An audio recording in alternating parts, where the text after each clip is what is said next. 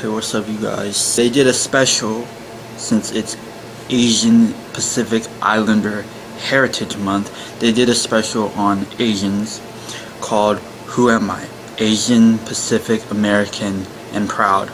The title I didn't care for. It was worded in a really weird way, and they kept saying Asian, Pacific, American. A lot of people didn't know that the whole month of May is Asian Pacific Islander Heritage Month, which it's only been around for about 2 years. They said there are over 15 million Asian Americans. I did read an article on the US Census for 2010, because they do it every 10 years, and they said from 2000 to 2010, Asians were the fastest growing population in the States. I had a couple problems with it. One being, well, it wasn't technically the show itself, it's more Nickelodeon's fault. I found out this show was going to air the day that it aired. It was funny because when I was watching Nickelodeon, they didn't promote the show. They kept promoting Rags, and it was kind of disappointing that they didn't promote the Nick News special that they had on Nickelodeon, because I remember when they did a special for 9/11, they promoted that one.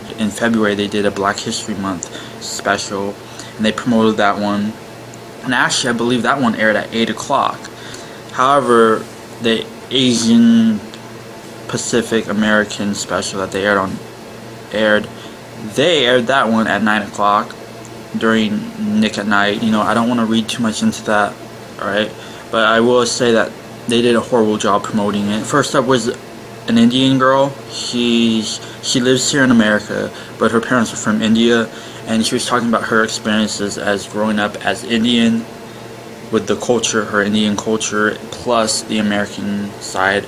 So she kind of lives two different lives, because at school she's American, she hangs out with her American friends.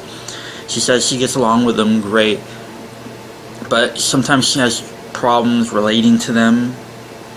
And then during the weekends, for a couple hours, she said that she goes to another school that teaches about her Indian culture and whatnot, and she likes it because she can relate to them more than her American friends. And she talked about how they go to India every couple years and stay for like a couple weeks to 2 months. It was really interesting to hear what she had to say. And she also mentioned the fact that a lot of people don't see Indians as Asian. And then the next one was a Japanese girl. She was born here in the States. Her grandparents moved here from Japan to make a better life for themselves and their family. And it was just really interesting to hear what she had to say. And then we had another person. He was half Japanese, half Chinese. And he talked about same thing, his life experiences and how it is growing up being Asian American. And he says that he doesn't feel like there's a lot of opportunities for Asians. And he likes playing basketball. That's what he said. And he said that that's one of the reasons why he wanted to join this basketball team that is specifically caters to Asians. I believe it was called the Ninjas. But yeah, I didn't know that they had their own little league that they do for, I think it was for middle schoolers and high schoolers. And then the other person that they had on there, he was Vietnamese. His parents moved here to America because of the war in Vietnam. And he talked about growing up as a Vietnamese American, and he said that he joined this line dance group. And you know, it was really interesting to hear what he had to say as well. And they also had 3 celebrities on there to talk about their culture and sort of what they face being in the media and being famous. They had actor George Takei, and then we also had comedian Aziz Ansari, which I'm not really familiar with who they are name wise, but I've heard of them. I know who they are. I'm just not really familiar with them.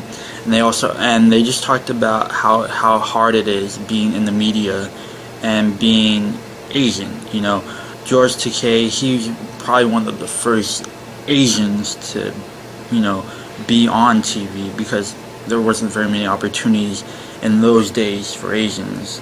And then Aziz Ansari, he talked about just getting roles as the stereotypical Indian guy, you know, which he stays away from. And we also had Ashley Argota, which I know who she is. She played Lulu on True Jackson VP with Keke Palmer. We don't see a lot of Asians on TV, and Ashley, she had a big part on True Jackson VP, and you know, and Keke being the lead, so you don't see a lot of Asian and black characters, main characters on a show like that. I think Nickelodeon did that a couple years ago with Just Jordan. I think the first ever lead Asian person to be on a TV series for Nickelodeon was The Mystery Files of Shelby Woo. I don't know if any of y'all remember it. I'm pretty old school, yeah. But you know, I think she was the very first Asian lead character that they've ever had. And then something with Disney. Disney lacks Asian actors as well.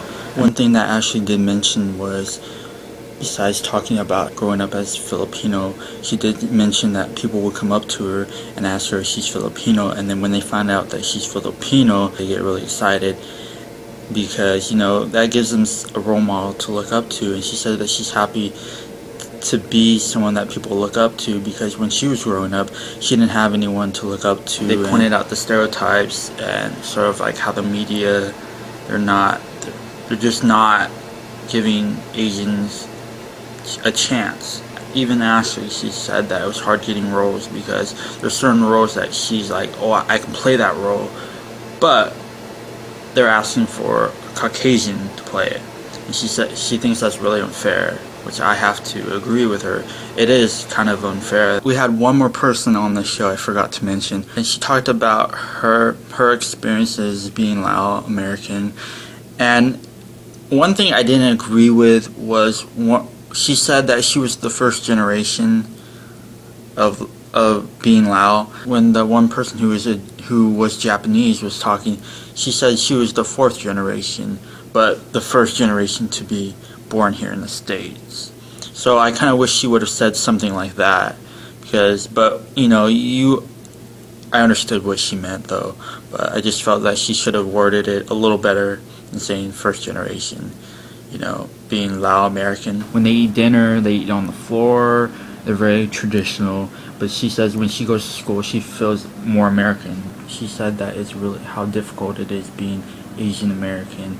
And she talked about her parents a little bit, how her parents want her to do really well in school, and she wants to do fashion when she grows up, but she says that her parents want her to be like a lawyer or a doctor, and when her parents get older, they want her to take care of them in old age. I thought the show was very educational. I thought it was great, but I did have some issues with it.